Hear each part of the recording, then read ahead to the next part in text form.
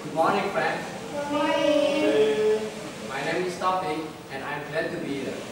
Today, I would like to inform you about the importance of water. And my speech will be divided into three parts. The first part is about the water itself, and then the second part is about the function of water, and then the last part is about how to maintain water in our body to make it healthy. Okay, first of all, let's use our imagination. Imagine if the earth has no water. What do you think about it? Yes, I think something terrible will be happening, and then it will be dangerous and bad for our life. That is why we need water. Water is vital for our life. And then, what is water? Water is a chemical compound that contains 2 hydrogen atoms and 1 oxygen atom. And each atom here has connected each other. So, people also call it as H2O. And also, water is liquid. And then next, I will explain you about the function of water. But actually, there is a lot of function of water. Today, I will focus on the function of water for our body.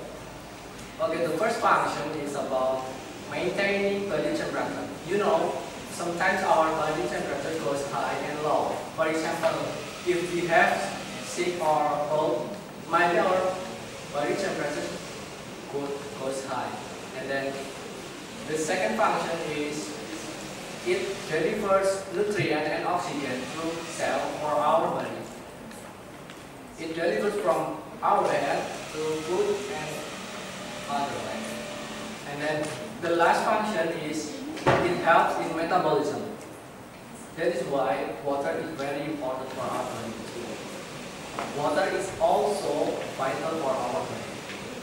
Okay, last but not least, I will give you 2 tips to maintain water in our body. The first tip is you can drink 7 or 8 glasses of water every day. And then the second tip is maintaining. I will explain you this term.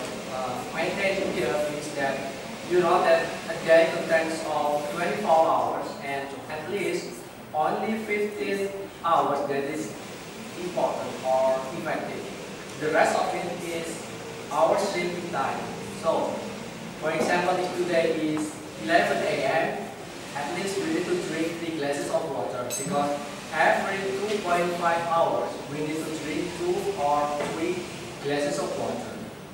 And then the conclusion is we have to use water carefully and wisely. I'll end my speech here. Thank